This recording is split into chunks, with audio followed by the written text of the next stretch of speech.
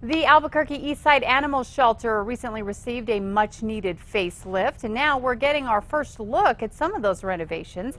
Kennel D was renamed Kennel Q after Terry Q. Sayer, a well-known animal advocate.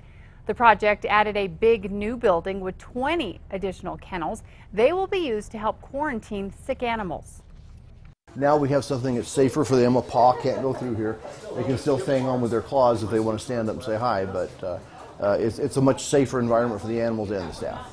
The project cost $1.6 million. It was funded with general obligation bonds and also some state funds.